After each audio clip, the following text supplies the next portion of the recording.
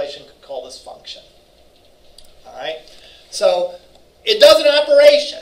You know, we could have a function, or in Excel they have a function to calculate the square root, for example. We're going to write a function to calculate a temperature conversion. All right? Now, functions have two things associated with them. In fact, let's talk about a function's signature. All right? What do I mean when I say a function's signature? Okay, that's part of it, the inputs that are required.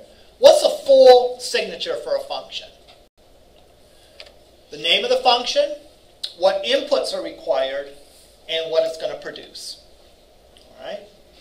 So, for example, in Excel, we have a square root function.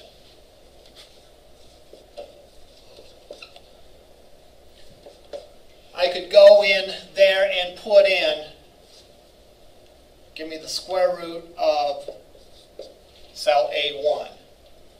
Or I could say, give me the square root of 144, or whatever.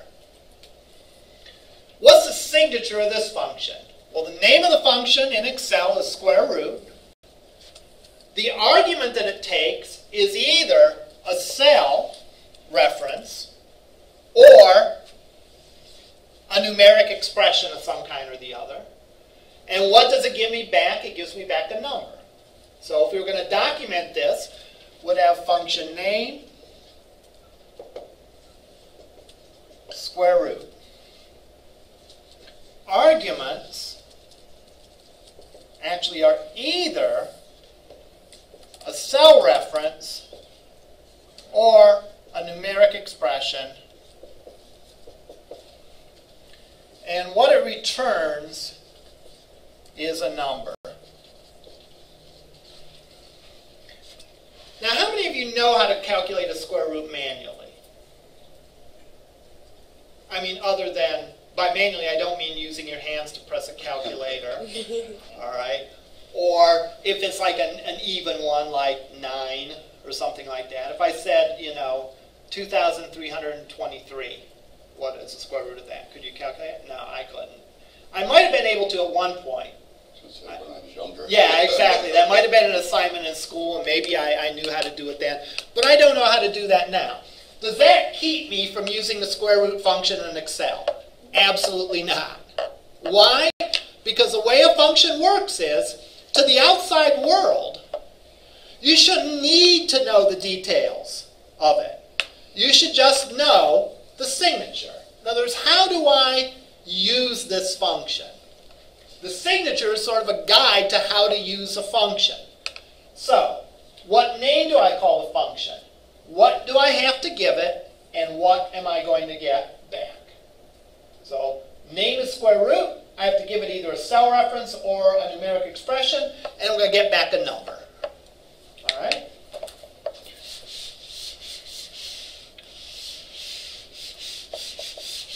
Functions can take an argument. What do I mean by an argument? I mean square root of what? All right?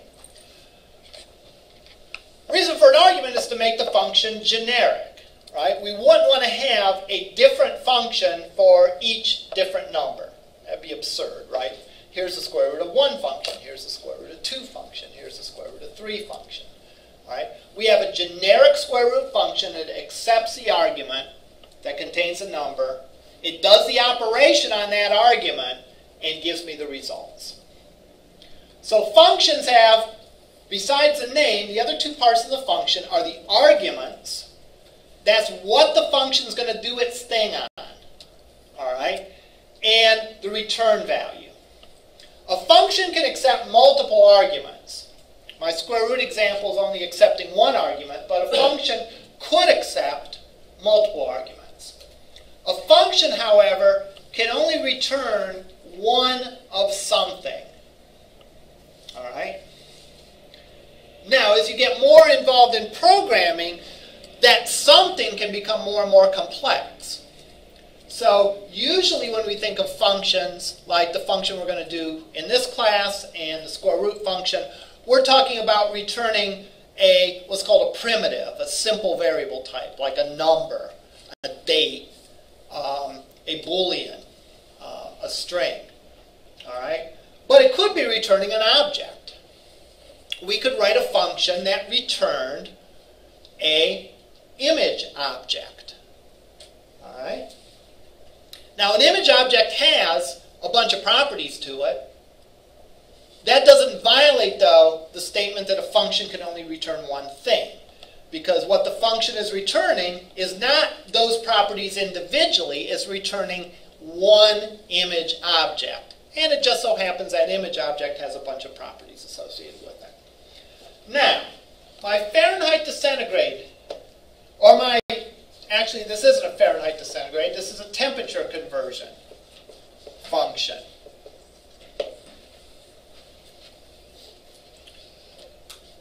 What arguments will this need to accept? Temperature you want to convert. Right. The temperature you want to convert. And what else? And how you want to convert it. And the type of conversion.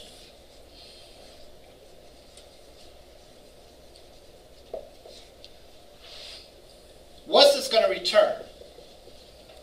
Converted number. Yeah, the converted number.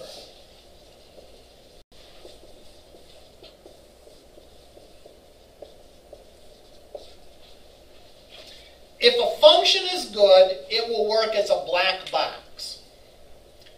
What do I mean by a black box? I mean that everything that the function needs either is inside the function or is passed to it as an argument.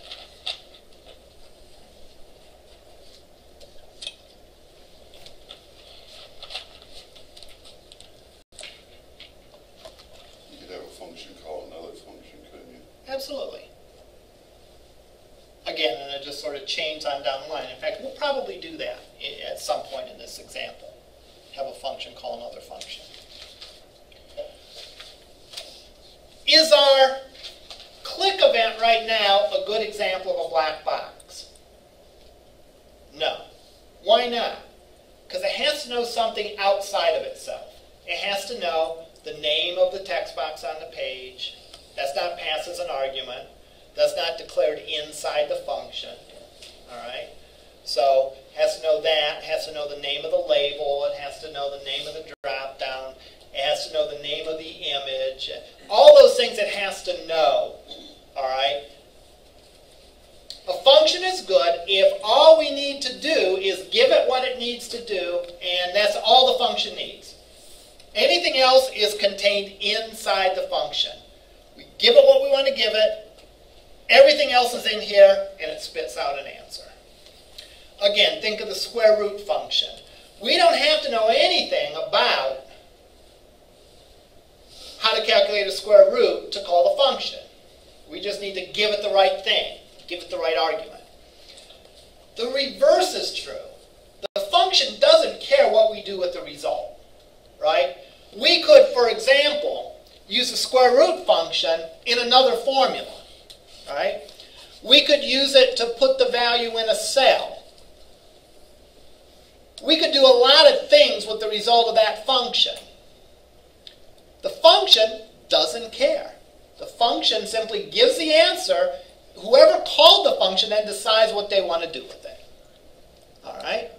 And that's our goal, for the function to get everything it needs from the outside, passed as an argument. Everything else it needs is built inside the function and doesn't refer to anything outside of the function. Does its thing, returns a result. And then that result can do whatever you want with it. You know, think about it like as being like, you know, the answer guy, all right, at a job that knows how to answer maybe one specific question. How much does it cost to ship a package?